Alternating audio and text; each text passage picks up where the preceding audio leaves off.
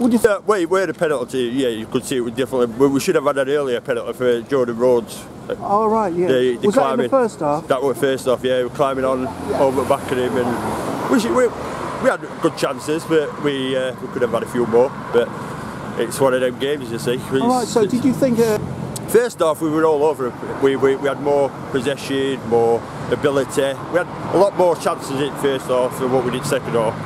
We seem to have lacked off a bit in second half, but it was a good game.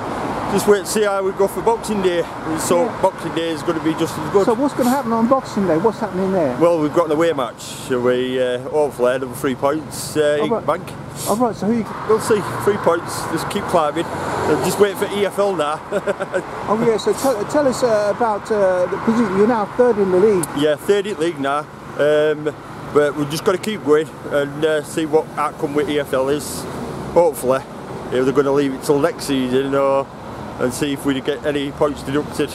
EFL, it's all ongoing at the minute. It's about these points deduction. We don't know where we are. We've had emails from chairmen and about selling at club, it's promotion, and it's just all ongoing at the minute.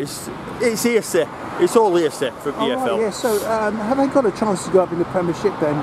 Hopefully we'll see out incomings. It's just a matter of waiting now for EFL decision, because we can't say yeah, we can't say no, but it's just we wish we could be up there. We United, but it's just unfortunate where we are. It's just one of them. Yeah, you're doing great at the moment. Last time you played Bristol City, did you win as well? Do you remember? No, we draw against that one. Draw, okay, Forest game last week, we should have had same outcome, 4-0 up first half. Great performance, but we'll just carry on. So you've been a fan all your life? Yes, I've been a fan since I was 3-year-old.